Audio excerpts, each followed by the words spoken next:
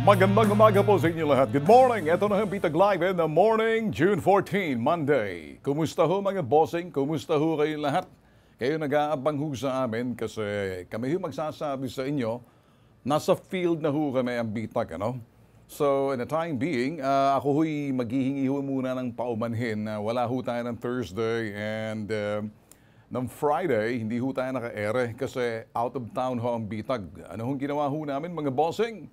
Kami ho'y nasa operation sunod-sunod. Kaya makikita nyo mga boss, eto hong mga maaksyon at matensyon na dapat ipapakita ho namin. Hindi pa man ho kami tapos mga boss sa Pagadian because may update ho tayo riyan. Pati sa Olongapo Hospital din ho. Ay, isa lang hong reklamo riyan. In the meantime, kami ho muna ibabati sa inyo na magandang umaga po sa inyo lahat. Sa mga suki ho natin, sa ibayang dagat, dito ho sa Pinas, Luzon, Visayas at Mindanao, maayong buntag diha sa Pagadian, maayong buntag sa mga Bisaya na mga probinsya dyan sa Mindanao and sa Cebu, maayong buntag kaninyong tanan, maupay na aga sa Waray and maayong aga mga Ilonggo, magandang umaga sa inyong lahat dito ho sa Luzon. Good morning. Kami ho'y napapakinggan sa mamamagitan ho ng aming Radyo Pilipinas 738 kHz. Radyo Pilipinas 738 kHz. And sabay ho tayo napapanood sa telebisyon. Eksklusibo lang ho sa People's Television Network ang BITAG ho sa PTV4. And sa aming YouTube TV, BITAG Official, yan ho. If you haven't subscribed, lahat ho ng mga ma-action na nakikita nyo gusto nyo hong palabas, marami ho yan, lalo na itong linggo na to, rumatsyada ho kami last week. So, sa mga suki rin ho natin, sa iba pa yung tulad ho ng ating Facebook page, makikita nyo ho yung update na binibigay ho namin sa inyo, blow by blow kung saan ho kami mga bossing. Yung aming mga operatives, yung aming mga investigators, yung aming mga undercover, nasa field ho, mga boss. Kababalik lang ho natin, mga bossing, ano? So, at the meantime, kami ho'y magsasabi sa inyo, papalabas ho namin yung mga teaser ho, yan, kung ano ho yung ma-action na sinabi ho natin, mga boss, dito ho sa Manila and sa Isabela. Of course, may Olongapo pa na hindi pa tayo tapos sa Zamboanga. Sa Pagadian. Marami ho nagsasabi na kuryente raw ho kami sa Pagadian. Nek-nek nyo, chuwari-wari-wap. Akala ninyo kami na kuryente? Hindi. Nagbukas pa yan ng malaking pintuan doon ho sa mga bagay na nakatago. Sumingaw ho yung baho. Kaya para doon sa mga nagsasabing, kami ho'y, kumbaga na kuryente, sagot namin sa mga chuwari-wari-wap, chuwari-wari-wap. Mga sip-sip. At doon ho sa mga da-da-da, da-da-da. Puro kayo dada. Panoorin nyo lang ho kung ano ho mga update na ibibigay ho namin sa inyo. Ngayon, in the meantime, ma-action ka nyo. In the meantime, magta-topic ho muna kami. Kayo ho ba yung nag-coffee na in the morning? Importante ho kasi makapag-coffee ho tayo na Monday. Mahirap ho yung, mahaba ho yung baba natin, abot ho sa lupa pag Monday. Siyempre, mahaba-haba ho yung ating weekend. Kaya kung minsan napakahirap kumuha ng buwelo, eto ho ang inyong pambuwelo sa umaga. Ang BITAG Live, mga boss. Marami yung nagsasabi, bakit gano'n yan si Ben Tulfo? Bakit kaya niya magsabi ng kung ano-ano? Well, iba ho si Ben. Marami yung nagsasabi, mayabang, maangas, astig, mabuti pa yung ibang mga huwag niyo akong ikumpara doon sa mga bababait na mga utol ko. Tulad ni Rafi, tulad ni Tul Erwin. Kami ho nagkakaintindihan, pero meron hong astig. Ako ho yun, rumaratsada, lumulusab, humaharap, kumukompronta. Wala ho sa mikropono yan. Hindi nakukuha sa mikropono, hindi bulyaw-bulyaw. Hindi ko kami naniniwala dyan. Importante, right in your face, unfiltered, sasabihin kahit na sa teritoryo pa ninyo. Taga nyo sa bato. Ganun lang ho para sa amin sa BITAG, mga boss. Kaya iba ho kami sa BITAG. So sa tagal ng panahon, kilala ho ang BITAG na lumulusob. Number game ho kami, mga boss. Pag lumabas kami, numero ho mahalaga sa amin. Bago pa man kami dumating sa lugar, secured na ho yan. Bago pa man nakaabot kami sa target area, nakalatag na ho yung aming advance party, pating security, make sure na walang mangyayaring hindi dapat mangyari sa estilo ho ng trabaho ho namin, mga boss. Gusto niyo ho ba mag-sample muna kami bago? Ay, mas maganda siguro. Isa lang sa teaser. Dalawa tong teaser na to. Patikim ho to, ano? Anong uunahin natin dito, mga bossing? Eto ho, mensahe ng bitag sa isang alias Christine. Bay, nagpasaklolo, kinulong umano sa isang kondo sa Pasay, ginawang drug courier sa pilitan ng isang Chinese national. Agad kumilos ang bitag, nakipag-ugnayan sa Philippine Drug Enforcement Agency. Alam niyo ho, wala na ho maraming sat-sat. Sample lang ho to, buong episode mapapanood nyo, panoorin. Okay, listen guys. Rescue to, mabilisan. Itong subject natin ito, dalawa, no? The first subject is the suspect. Ito yung Chinese. Ang biktima rito, nagsabi siya ginagamit na drug courier, pinagtatrabaho, pinatitira dun sa kondo. Ang pideya magtatrabaho rito, we want a methodical work. Everything must be on the book, by the book. So this is for the purposes na parang makita natin na talagang documented, nakita kung paano tayo magtrabaho. Iba. So, back to field work tayo, back to basic tayo. This is a rescue, but it's something to do with drugs. Huwag na tayo patumpik-tumpik. Tirahin na lang to.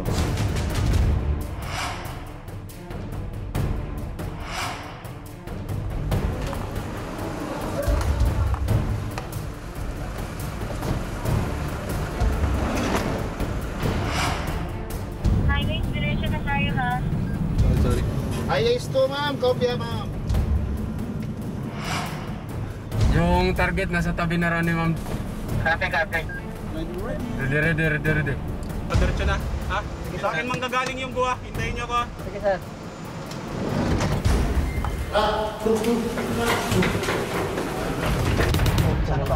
Saan siya nakabang? Saan siya nakabang? Ito yung yung nakailaw. Dito. Okay, dito. Oo. Hindi pa nakasabay. Sige. Mag-isa lang. Mag-isa lang ba siya? Oo, mag-isa lang siya. Mag-isa lang. Okay, game. Isa, dalawa. Ayun na, pakyat na. Bakit na? Go na? Pakyat pa lang, nasa ano pa lang. Kakasakay lang. Sige, okay. Open na. Saan yun? Kakasakay lang. Dito. Go. Ayan na. Double check.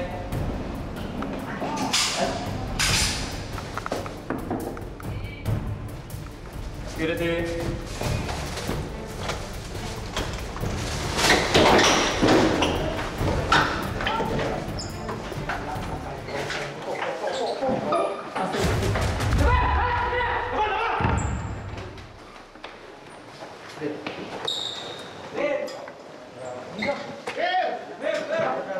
Tulad ng sinabi namin, back to field work na ho ang bitag. Lumulusob, humaharap.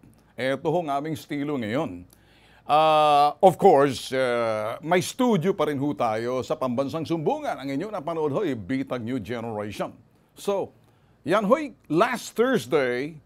At pagkatapos ho niyan mga boss, nasundan agad. The next day, in a short period of time, 8 hours lang ang pagitan, lumipad ho kami. Saan ho? Sa Isabela. Mamaya ng konti, papakita ho namin kung ano hong ginawa ho namin at ano hong matensyon na nangyari. Eh, mga boss, medyo stay ho muna tayo. Stay put ho muna. Pagadian! Hindi pa kami tapos sa inyo. Parang sasabi ro mga chuwari-wari-wap na kuryente si Bitag. Ganon. Hindi. Lumabas yung mga baho, sumingaw. At meron kaming sasabihin sa inyo mamaya ng konti. In the meantime, bago ho tayo mag-topic, kayo ho'y medyo ibibitin ho muna namin sa inyo. Kami ho'y magsasabi sa ang dami ho nating segment, ang dami ho natin mga medyo papalabas ngayon. Kaya unahin ho muna natin, magko-commercial ho muna tayo. At the same time, sasabihin ho muna namin sa inyo para unahin natin, para sunod-sunod ho yung ating mga action. So in the meantime, standby lang ho muna kayo. Sa mga ito ho'y kababayan ho natin na medyo meron hong problema sa kanilang kalusugan. Mapalad ho kayo para doon sa mga malulusog pa. At ang inyong kalusugan ay yaman ho yan. So alam niyo ho ba kung bakit ko sinasabi sa inyo?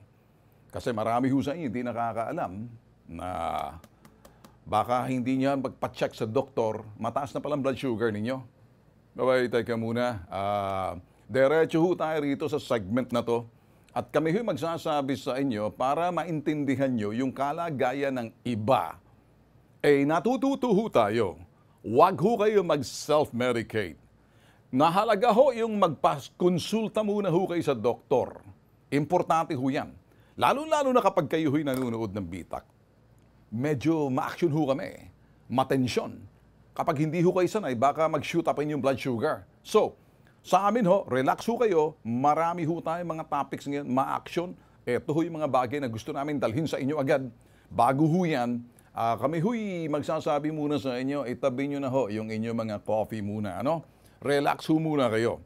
Kasi kami ho'y medyo magbe-break sandali kasi nakasalang ho yung komprontasyon ho sa isang mayor sa Isabela.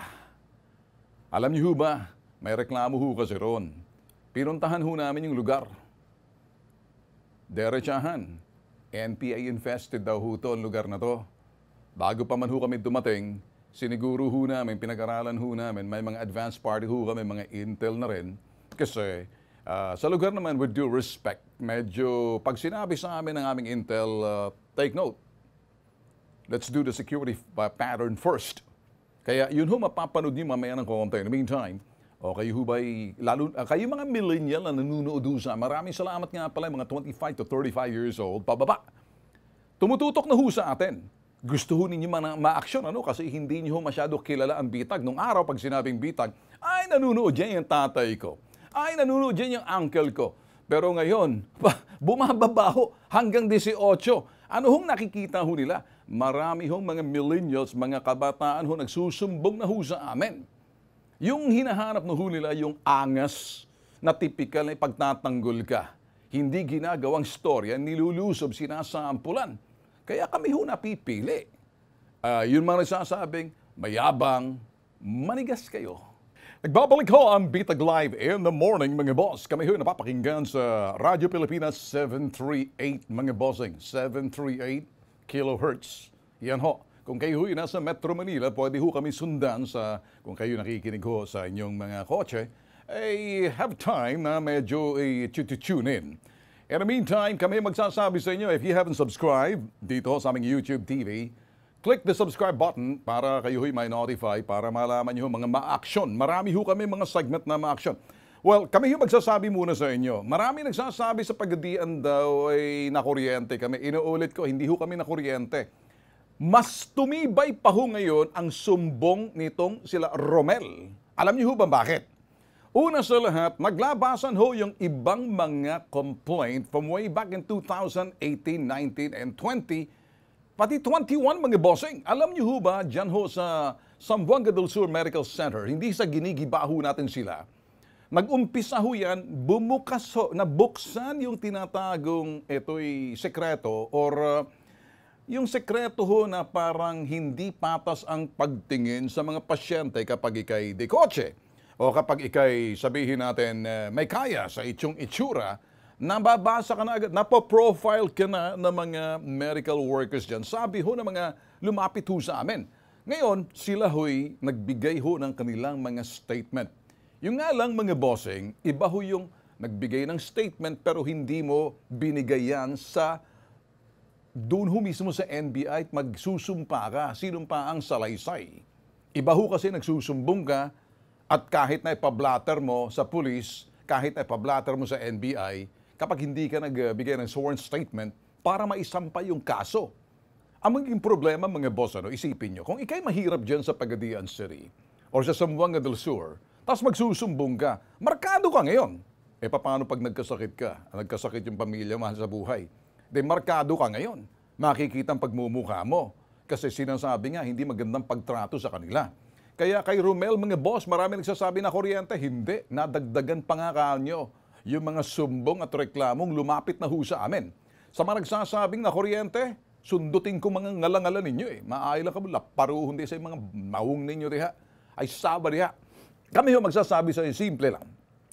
Eto ho, yung mga army na hinahanap ninyo, bakit daw hindi nagsasalita? Hindi ho natin sila pwedeng pilitin. Ang dapat ho natin gawin, makikita yan sa CCTV ng police station kung dumating nga yung mga army at nasaksihan yung pananakit kay Romel or nakitang namimilipit. sa pamamagitan ng CCTV, ang ging problema ho sa CCTV ng police station doon, dyan mga boss, wala na raw ho eh. Marami nagsasabi, hindi kaya boss, binura nila, sinadya nila para mapagtakpan ang kanilang itinatagong baho. Sino magsasabi niya? Nagalit ho yung pinaka-chief of police. Sino ang chief of police? Si Colonel Parson Asadil.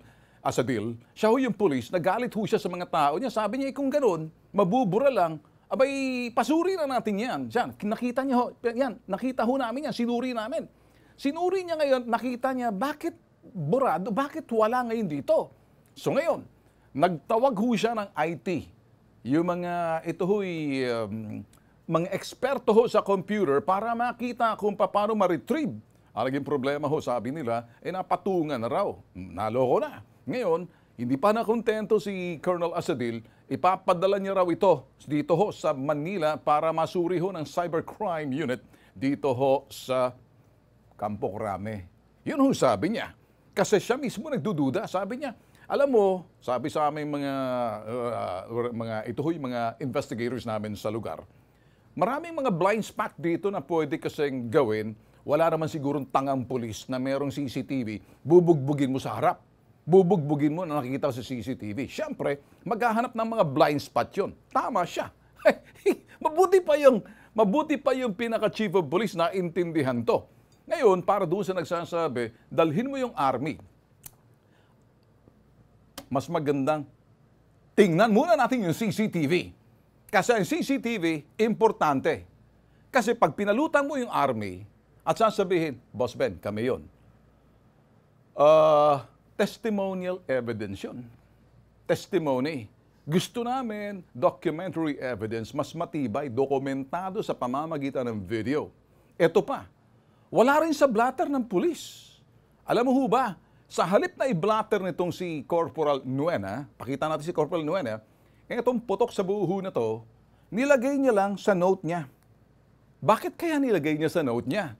Kasi hindi raw official ilagay sa blatter pag hindi kumpleto. Nek-nek mo, sinong ginagago mo? Pwede mong ilagay sa blatter na hindi bumalik. Ang problema, hindi raw kasi bumalik si Romel, kaya nilagay niya lang sa papel, parang notes niya lang. Koloko ito.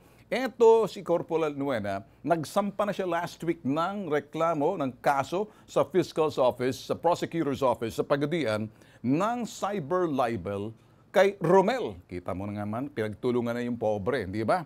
So, ito yung kolokoy na sabi niya sa aking interview, Sir, nakahanda po ako magpa-polygraph test. Yes, sir. Doon dumating na ho yung aming mga investigators doon. Sabi niya, Sir, sa hukuman na lang. Kundi ba naman, kumuyos yung kanyang betlog. Natakot. So ngayon, hindi ho natin pwedeng pilitin yan. Kami magsasabi ho sa inyo. Una, ano? So, bakit natin pipilitin yung mga arming lumut? Pwede silang lumutang dito, pero para sa akin matibay ho ang CCTV. Kinakailan makita ho natin laman para makita ho natin kung nandoon si Nuena naka-short pants sa araw na yon na parang ewan. Kung nabugbog si Romel, doon din sa CCTV. Ang problema, wala eh. Burado ba o napatungan na? So ngayon, nagalit yung chief of police noon, si Colonel Parson Asadil. Ngayon, marami hong magsasabi rito at this point. Sa polygraph test naman, mga boss, kahit na ho yung polygraph test na operator na si Miguel de la Paz, sabi niya, alam mo, Sir Ben, may nakita kaming inconsistency kay Romel pero hindi ibig sabihin nagsisinungaling yung tao. Maaring nadagdagan niya ng bahagya, maaring nabawasan niya, maaring dinagdagan niya sa sobrang galit niya, pero may nangyaring katotohanan. So, take note. Kaya, ang problema, si Romel lang at saka yung kanyang misis ang nagpa-polygraph test. Yung mga pulis, ayaw. Yung mga doktor, hindi rin pumayag. Abay, umatras. Lahat ho sila. So, hindi ho ba unfair? Hindi ho ba parang kalokohan yon na yung mga nagre-reklamo, pinolygraph test mo, lumalabas mga boss. Yung misis nga, kahit hirap na, medyo may postpartum depression pa, na mahirap yung may karamdaman kasi namatay yung kanyang sanggol, masama ang loob niya. And yet, nagpa-polygraph test, nahirapan. Sila hong dalawa, nagpa-polygraph test. Hindi ho namin sinasabing bumagsak sila. Abay, may inconsistency, pero hindi ibig sabihin nagsisinungaling. Alam mo sinabi dito, patunay ng operator. Sir, sabi niya, si Miguel, ako ho, sir, hindi ko na babanggitin yung hospital na gobyerno. Nung ako'y nagka-COVID, na-profile agad ako. Bawal ho ang profiling. Ano? Ang profiling kasi parang tinitingnan mo, ini-small mo ang tao sa kanyang kasuutan, or palagay mo siya'y rebelde, or makakaliwa, or pulubi, or rampera. Siya ho mismo na-profile sa hospital. Dinadaan-daanan kasi wala na siya mapuntahan that time, COVID, ano? Sa isang ospital ng gobyerno. Ngayon, bandang huli, awa ng Diyos, may lumapit sa kanya para kunan siya ng vital sign. Tinanong ata siya. Anong tanong sa kanya? Ano pong trabaho niya? Sinabi niya, ako'y isang polygraph test operator. Abay, ginawa, inasikaso na kasi mahirap na eh. Nalaman nila, na-profile agad. Sila Romel, tingin nila kay Romel, mabantot, dugyot, adik pa nga daw ang sabi nila. Ayun naman ang misis daw, kulang-kulang at may sapak sa ulo. Lahat ho na paninira, ginibara ho ng mga tagapagadian, ng mga chuwari-wari-wap, chuwari-wari-wap, sip-sip. Bay, sus Mariosep, ginibara ho yung dalawa. Tapos na ho ba tayo? Hindi pa tayo tapos. Alam niyo bakit? May magsasalitang eksperto naman sa larangan ng sinasabing psikolohiya. At masasabi niya ho kung anong nararanasan nung pobreng yung si Gen V. So ngayon, nakuryente ba kanyo? Hindi. Nagbukas pa ng malaking pintuan ng kapabayaan at ito ho yung hindi magandang pagtrato sa mga pasyenteng hindi wala masyadong pera. Oy, makinig kayo dyan sa Zamboanga del Sur Medical Center. Hindi kayo ospital ng pangmayaman. Sa gobyerno yan. Sa may mga pera o wala. Lalo-lalo na pag wala, asikasuhin nyo. Gumagamit kayo ng pera ng pamahalaan, buwis galing sa taong bayan. Hindi ang pribado. Huwag kayong aasta na parang akala nyo kung sisino. Hindi namin nalalahat kasi may mga mababait dyan, tapat sa kanilang tungkulin. Pero may mga balahura, may mga siraulo, mga putok sa buhong pendehong tulad nitong si sinungaling na si Kagampan. Sino si Kagampan? Pakita rin. Ito nagsinungaling to eh. Ay nagsinungaling daw siya na binigyan niya kami ng update. Kolokoy pala tong doktor na to eh. Ito pala ay tuta lang ni Gobernador Yu. Sino si Gobernador Yu? Pakita natin. Pikon. Nung mag-interview na ho tayo, nagalit siya kasi bakit daw? Gusto niya agad magsalita nang sila magsalita, nasanay ata doon sa mga local media, sila ang bida. Dito, nung tinatanong namin sila, kaya maraming pagkukulang, naratel si Kolokoy. Ngayon, nasabi na ho namin, abangan ho, ano? Kasi yung pinaka-last episode, conclusion, kami ho tutulong din sa mga nagre-reklamo sa pamamagitan ho, paglapit ho sa DOH, questionin ho yung protocol at questionin ho yung regulations at kung paano ho asikasuhin yung mga pasyente na hindi ho maganda at marami ho na nagsasalita. Karapatan ng pasyenteng malaman ang estado niya at hindi siya binabastos. Ngayon, tahimik ba ka mo? Nakuryente ba si Ben Tulfo? Di kami mga sangkatarba, mga pulpul, mga kulang-kulang na chuwari-wari-wap na kumbaga, supporter ni Talpolano, si Esta, si Judas, si Barabas, o si Satanas na naglalakad sa lupa. Hindi ho po pwede yan. Nasa panig ho kami ng katotohanan. Nasa liwanag po kami. Wala po kami sa dilim. At doon sa panig ng chuwari-wari-wap, chuwari-wari-wap.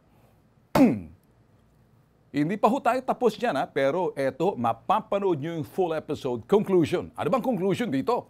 Ayan ang abangan ninyo. Kala nyo ba, binitiwan na namin? Teka muna mga boss. Bago niyan, katatapos lang ho namin operations ditong kababalik lang ho namin ng Sabado. Anong ginawa namin? Pumunta ho kami ng Isabela. Ikikwento ho namin sa inyo, ibang problema ho to. Wala ho kaming pakialam kay baluarte ninyo. Kahit sinong pader, gigibain ho namin. Mas maganda siguro, panoorin yung teaser.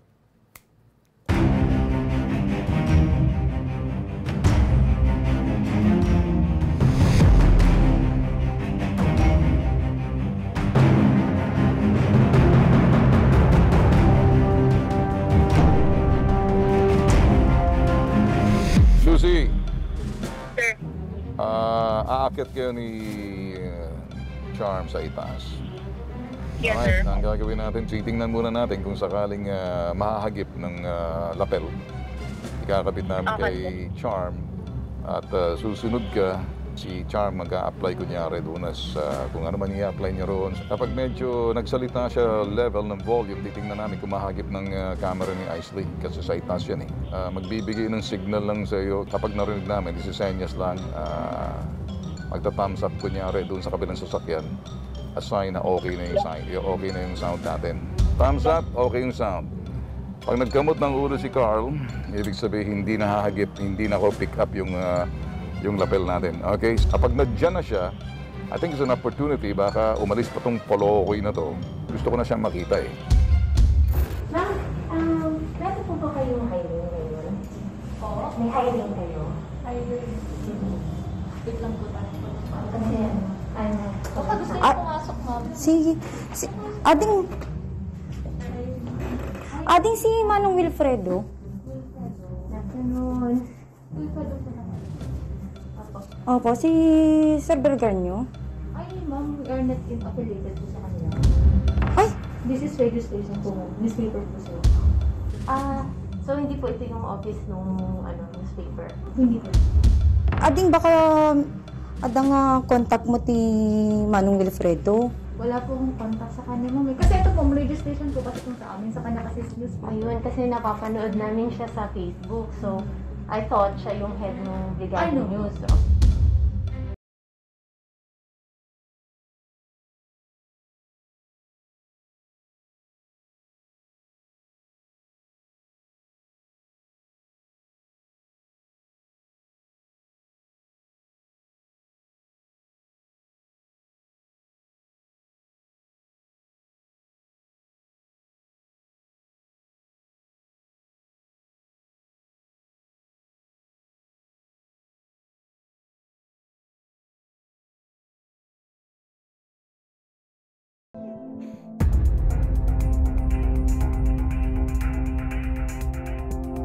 Ten minutes bago dumating tayo sa Benito Sullivan. Ito yung bayan ng isang mayor na bibisitahin natin. Siya yung tinutukoy ng namayapang si July. Sa sumbong ni July, siya yung dahilan, yung harassment, yung paghalik sa publiko. We're piecing together kung itong si mayor na to at itong si Berganyo na diaryista na parang pinatrabaho nitong si Mayor, nagibain si July na ngayon ay patay na. Diplomatically tayo pupunta para iparating ang mensahe dahil tinutukoy siya. May karapatan siyang tumanggi, ipapaabot lang natin, titingnan natin yung reaction kung anong kanyang sasabihin. At malalaman natin kung magsisinungaling to, magsasabi ng totoo. Hindi madali. Iniiwasan natin yung tensyon na mangyari. Ayaw namin mangyari yung mga bagay na hindi dapat mangyari, pero ibang estilo ng BITAG.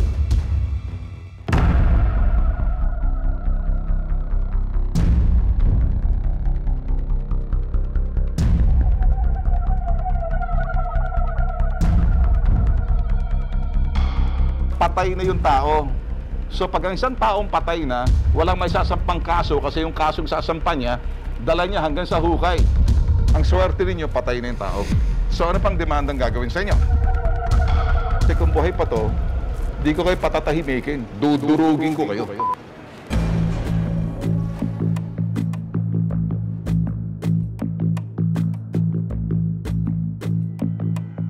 Mga boss, pakiabangan niyo itong reklamo na to. Ano? Kasi pagkatapos mo mismo ng operations ho namin, kasamang PDEA, nung binitag ho yung Chinese national, dyan sa Pasay, sa isang malaking kondo. Dahil sapilitan niyang yung kanyang staff na babae, kinulong sa kondo at sapilitan pinagbebenta ng droga. Yan ho. Wala pa hong 8 hours after, natanggap ho namin yung tawag. Ano ho yung tawag? Hindi yung tawag, yung message, ano? Alas 3:56 ng June 5 ng umaga, alas 3:56 ng madaling araw. Yun hong si Judy Grospe.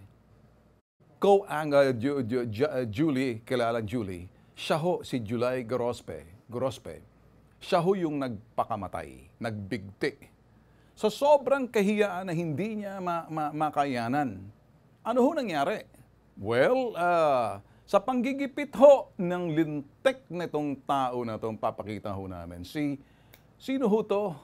Si Wilfredo June, yan ho, Berganyo. Siya ho yung jaryistang nabanggit ho sa, ito ho yung parang sumbong ho ng yumaong, parang ito ho yung parang huling habilin niya ho sa amin. Na kumbaga kami na lang ho yung, kumbaga kami na lang, sa bitag na lang daw yung talagang makakatulong sa kanya. Durog na raw ho siya. Kaya ito hong message na to, pinadala direct message sa Facebook page ko ho, sa BITAG Live, na mga ito ho, ayan na, madaling araw na ho, 3:56 ng umaga. 3 oras pagkatapos lang ho doon, nagbigti na ho siya. Sa hindi niya ho makayanan, kaya nang tinawagan ho namin, nasa ospital na ho siya, nakasagot ho yung kanyang kalivin. So ano hong dahilan dito? Ito hong si Berganyo, na nagpapakilalang presidente ng Isabela Press Corps. Siya ho yung naging dahilan. Makikita niyo ho kung anong ginawa namin, nilamon ho namin, dinurog ho namin to. Kami ho magsasabi sa inyo na hindi ho parang astig na parang mayabang. Kung ang dating ho sa inyo, mayabang ho si Ben, ala ho akong pakialam. Ang sa akin lang, kapag kabaro namin ang nagsumbong sa amin at hindi na makayanan sa isang babaeng dinurog mo, pinahiya mo, tinawag mo na kung ano-ano. Siya ho yung sinasabing taong nakaranas ho, naawa ho kami sa kanya. My heart is for her kasi ang tingin ho ata sa kanya, sex object na lang eh. Sino-sino ho dito? Malalaki ho tong mga taong binangga niya, hamak na siya'y co-anchor lang.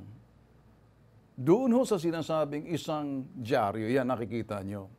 At dyan ho, na hindi niya makayanan, siya na nga ho yung binastos. Siya na ho yung sinasabing ginawa ng parang sex object na lang, pinaglaruan, hinablot sa publiko, hinalikan, at pagkatapos kinikwento na ganito, ganyan, munti ka na ho ma-rape nung sinasabing lintik naman kung sino-sino na to.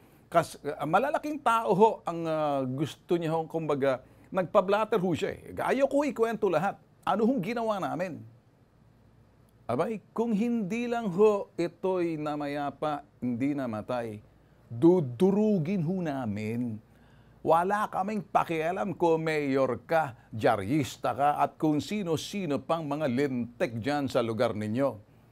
Ako ho kasi magsasabi sa inyo, panoorin niyo ho to, ano hong trabaho ho namin. Nilakbay pa ho namin. Nakikita niyo ho yung konfrontasyon, malayo ho ako sa kanila at ayaw kong dumikit.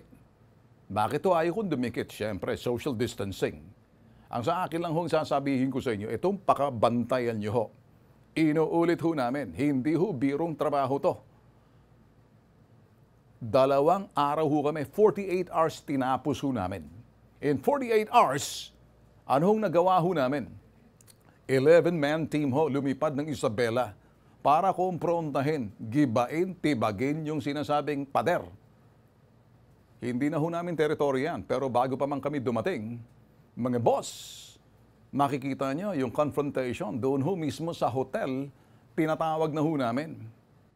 May mga sinasabi ako, paguntugin ko mga usap, patusin ko kayo. Pasintabi na lang ho yung mga lingwahe ko. Iba ho si Ben.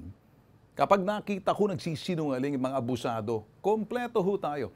Sino ba naman hindi magigiba rito na sinabi mo, parang tell-all na hindi naman totoo? Kawawa naman yung pobre.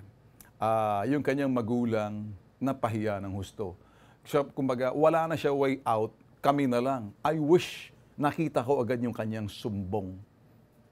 It was just na nang malaman namin, nasa loob na ho siya. Nasa ICU na ho siya. Kumbaga, ano na siya eh. Parang comatose na ho siya that time eh. Lumipad pa rin ho kami, mga bossing. Ganun ho ang estilo rito. Kaya kami ho, hindi namin inaakusahan ang sino man. Binibigyan namin ng pagkakataon magsalita. Kaya lang, itong kolokoy na tong si Berganyo, sasampulan na ito, marami hong sinabi to. Marami hong sinabi to, dinurog niya ho ng husto. Dinurog niya ng husto at nadurog naman. Ngayon, para sa akin, simple lang. Mas mapapanood niyo kung paano ho kami magtrabaho. Wala ho kami sinasanto. Kahit sino ka pang estas, hudas, sa satanas na naglalakad sa lupa. Tutuldo ka namin. Marami ho ko nasabi rito eh. Alam ho namin yung risk. Calculated yung mga moves namin. Bago pa man ho kami dumating, tiningnan na ho namin kasi iba ho yung lugar ng Isabela. Ngayon, yung intel ho namin yan. Bago ho kami pumunta, may intel na ho kami sa lugar. May advance party na ho kami. Sa panahon ho ngayon, marami nagsasabi, tapang mo lang Bentulfo kasi marami kang bodyguard. Kundi ba naman kayo kulang-kulang? Ibig nyo sabihin, buwang ba ako? Siraulo ba ako maglalakad mag-isa? Kahit na magdala pa ako ng mga submachine gun dyan, bulletproof. Kung nang titira sa'yo, marami kaliwat kanan, harap at likuran. Syempre, tatablahin mo yon. Merong ways to do that. Hindi ho madaling trabaho namin. Simple lang ho. Kung kayo ho'y nakaranas ng matinding pang-aapi or grave oppression, abuse of authority, yung mga ganong klaseng sitwasyon na alanganin na ho kayo, at kapag medyo desperado na ho kayo, meron ho kayo matatakbuhan. Tawagan niyo ho kami. Kami ho kakausap sa inyo. Huwag ho kayong gagawa ng isang bagay na kung minsan parang akala ninyo wala na kayong pag-asa. Na kung kayo nang tutuldok ng buhay ninyo. Hindi. Hinamon ko pa tong lintik na barganyo na to. Sabi ko para mahugasan na lang yung kasalanan, potok sa buho ka. Bibili ako ng lubid dyan sa hardware. Mag-big T ka rin. Tingnan nyo ho ang reaksyon niya. Tingnan nyo ho sa pagdating. Pati ho yung mayor. Si mayor naman, in passing, siya ho'y nabanggit ng yumaong nagpatiwakal eh. Sinabi ho lahat ng mga bagay na dapat namin malaman. Yan ho. Nagsimula sa issue mula sa ginawa ng kabastusan ng Mayor Benito Salaben. Hinablot ako tinalikan in public. At ito lang ho, tapos sunod-sunod na ho, tapos tinira ho siya ng tirador. Ayaw ko na hong ibigay ang buong detalye. Marami ho kayong mapapanood na kakaiba sa bitag nyo lang ho makukuha. Ngayon mga boss, susunod-sunod ho muna kami sa inyo, ano? Okay, iiwan natin. Ulitin ho natin ang eto ho yung aming teaser, panoorin.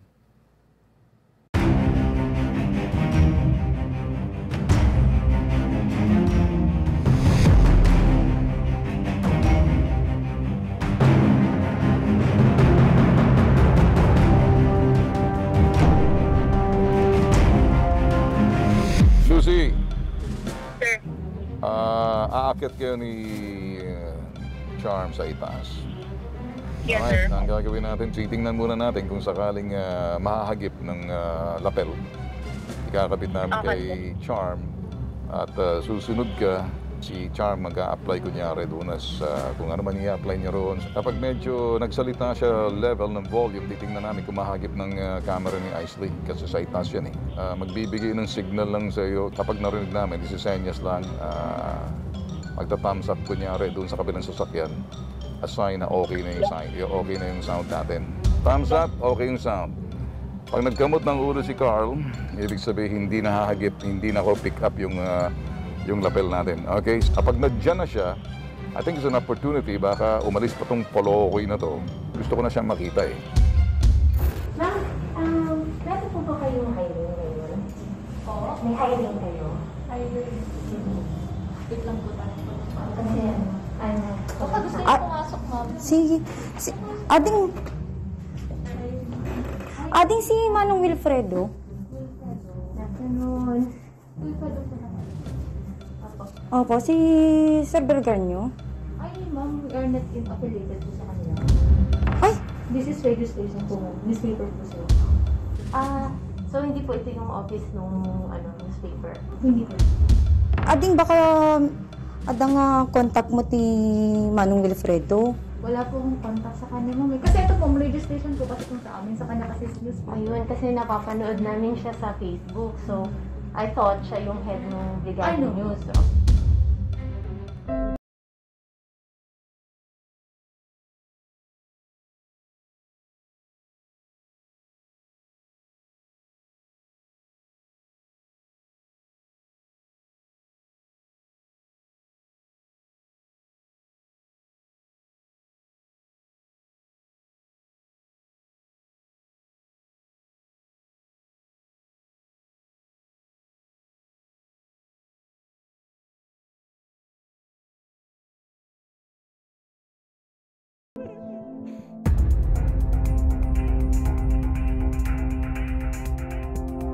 Ten minutes bago dumating tayo sa Benito Sullivan.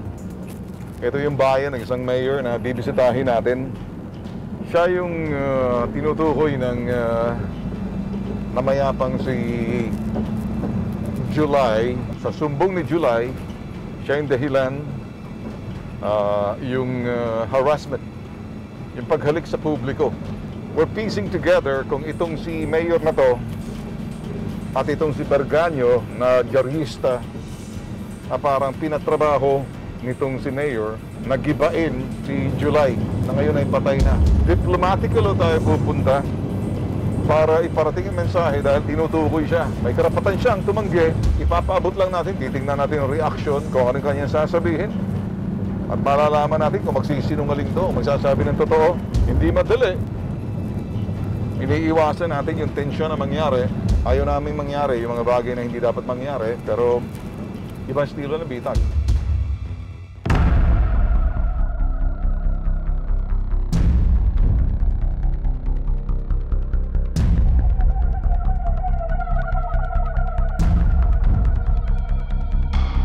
Patay na yung tao. So pag ang isang taong patay na, walang may sasampang kaso kasi yung kasong sasampa niya, dala niya hanggang sa hukay. Ang swerte ninyo, patay na yung tao. So ano pang demandang gagawin sa inyo? Kasi kung buhay pa to, di ko kayo patatahimikin. Dudurugin ko kayo.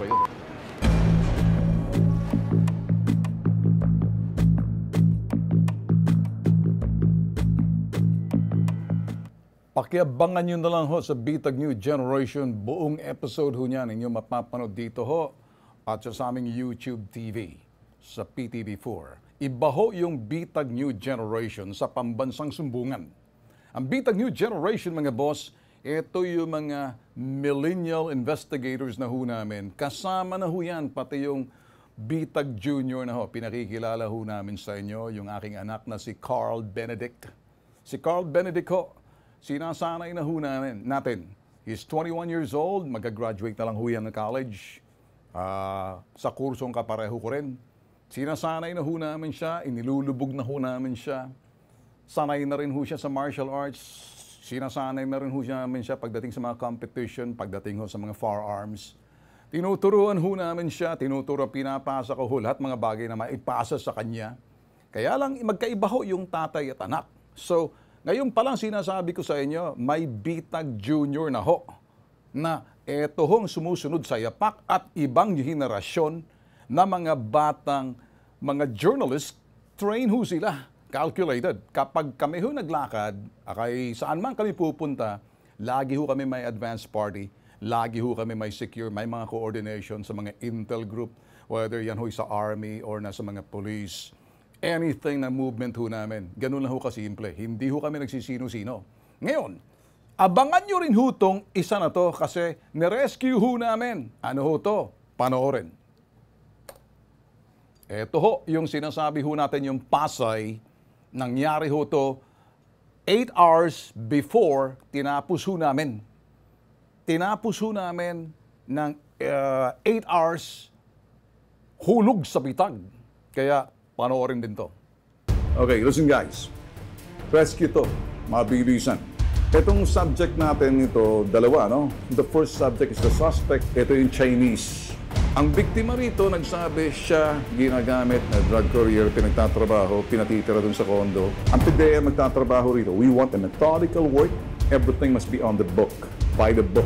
So this is for the purposes na parang makita natin na talagang documented, makita kung paano tayo magtrabaho. Iba. So back to field work tayo, back to basic tayo. This is a rescue, but it's something to do with drugs. Huwag na tayo patumpik-tumpik. Tirahin na lang to.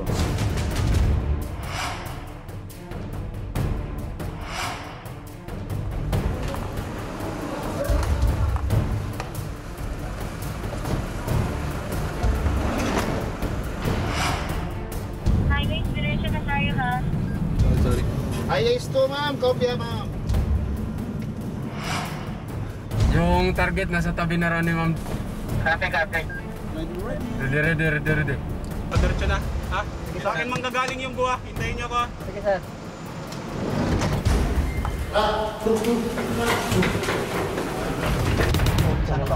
Saan siya nakabang? Saan siya nakabang?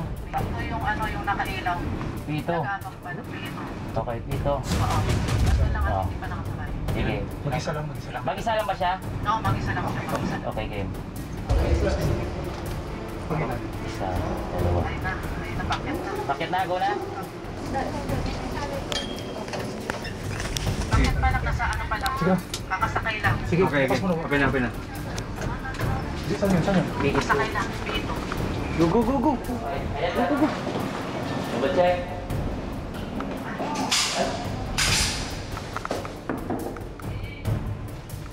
Security.